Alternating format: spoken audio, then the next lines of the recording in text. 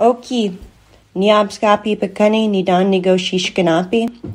My Indian name is Prized Woman. My English name is Bree Black Horse. I'm an enrolled member of the Seminole Nation of Oklahoma, and I'm an associate in the Native American Practice Group at Kilpatrick Townsend. Thank you for participating in Kilpatrick Townsend's Native American Heritage Month. I'd like to thank the firm for its service to our tribal clients, its commitment to protecting and advancing the rights of Indigenous people, and for giving me the opportunity to share my Native American heritage with all of you. I'll be talking about one of my favorite activities, powwow dancing. I'll first explain what a powwow is, and then my particular dance style and the regalia that you see in the videos. Powwows are best described as social gatherings of Native American people to dance, sing, socialize, as well as sell food, artwork, and other crafts. Powwows are a more contemporary practice in Indian country, originating in the late 19th century. Native people from many different tribes across the nation participate in powwows, and it is an almost universal practice among tribes today. Powwows can last from 1 to 3 days, take place outdoors during the summer months, and indoors during the winter months.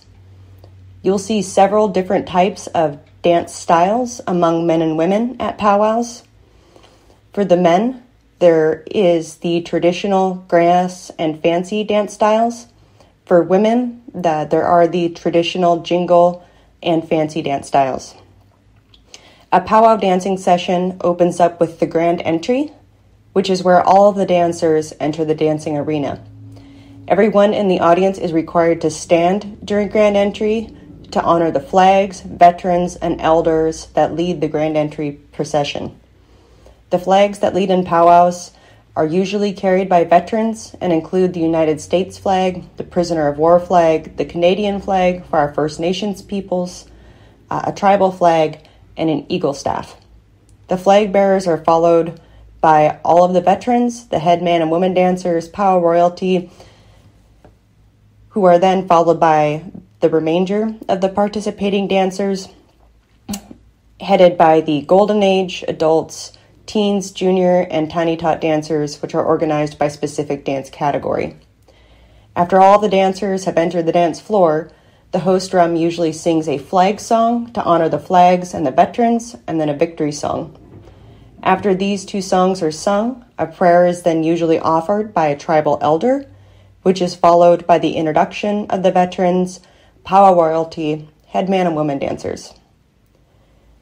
Intertribal and round dances then kick off the remainder of the dancing, and during intertribals and round dances, everybody attending the powwow can come onto the floor and participate, regardless of whether you're native and regardless of whether you're in traditional regalia or not. The remainder of the powwow often includes specific dance categories, which are sometimes competition dances. There are also memorials for our community members who've passed on, honor songs, coming out and naming ceremonies, as well as outgoing royalty and head dancer specials sponsored by individuals, families, and organizations. The dance style I dance is called the Women's Northern Traditional Dance Style, and there are several regional variations of this dance style. This dance is the oldest of the women's powwow dance styles, and it involves a slow-moving bouncing step that corresponds to the beat of the drum.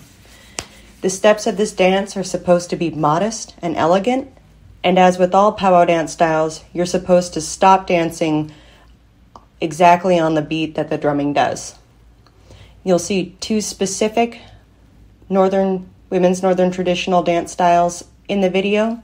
One of them is called a straight dance, where I dance forward around the floor, and the second dance style is called a round dance, and this is where I dance sideways in a counterclockwise direction.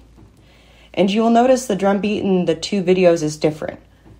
When you go to dance, you know what kind of song and what type of dance is called for once you hear the beat of the drum.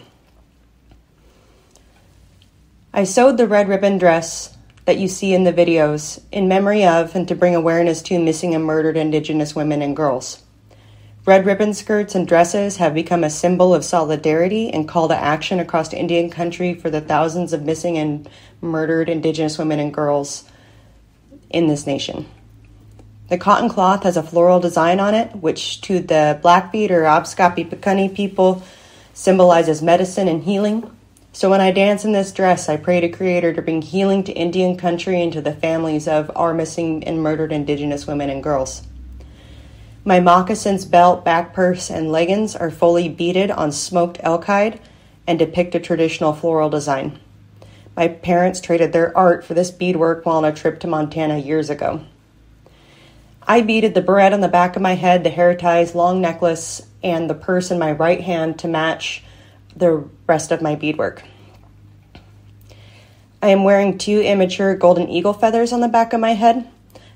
2 feathers symbolizes that I am married.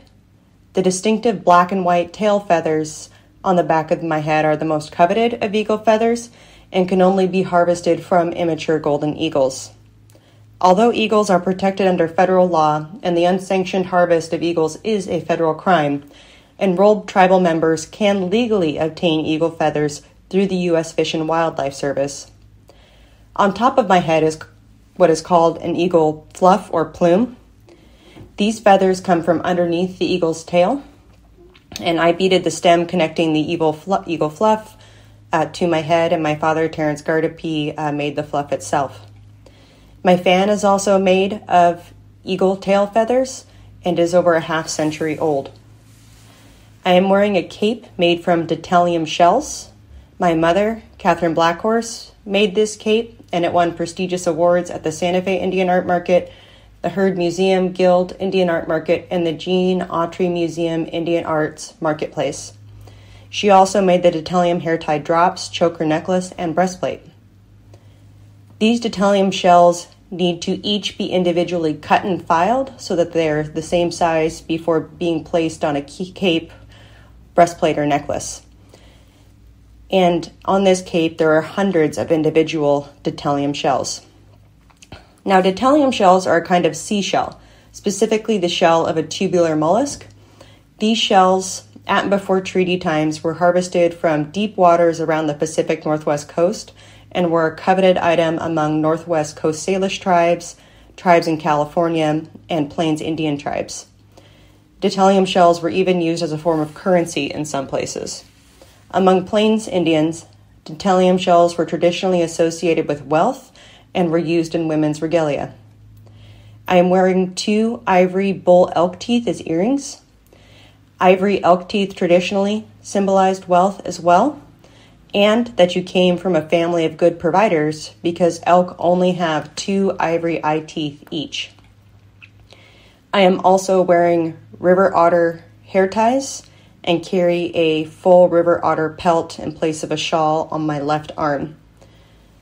River otter hides were also highly coveted traditionally because of the quality and beauty of their fur. For those of you who live in the Seattle area, there are in non-COVID times lots of powwows in the area, and they are generally open to the public and anyone can attend. Specifically, United Indians of All Tribes Foundation hosts its annual Daybreak Star Powwow at Discovery Park in the Magnolia neighborhood the 3rd weekend in July, and that's a great powwow for first-timers and an excellent family activity. I'll be there in July 2022, fingers crossed and COVID permitting, for those of you from the Seattle office who want to check it out, and even for those of you who want to jump on the dance floor. So thank you again for the opportunity to share my powwow dancing and Native American heritage. Oki.